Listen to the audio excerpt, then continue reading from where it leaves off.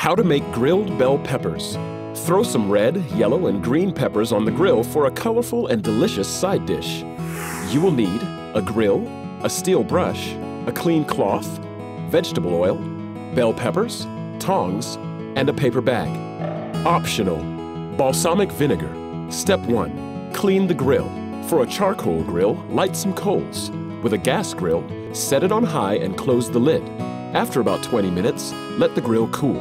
Then scrape off the burnt-on bits with a steel brush and end by wiping down the grill with a clean cloth soaked in vegetable oil. Step 2. Heat a gas or electric grill to medium. If it's a charcoal grill, wait until the coals are ash-colored. Step 3. Rinse the peppers and then cut them in half from top to bottom. Remove the stems, seeds, and the white parts. Coat both sides of each half with vegetable oil.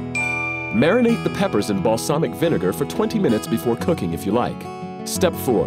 Place the pepper halves skin side down on the grill. Grill for 4 or 5 minutes on each side, turning once with tongs. Step 5. If you plan to peel the peppers, grill them until the skins are blackened, about 5 minutes on each side, and then put them in the closed paper bag until they are cool enough to handle.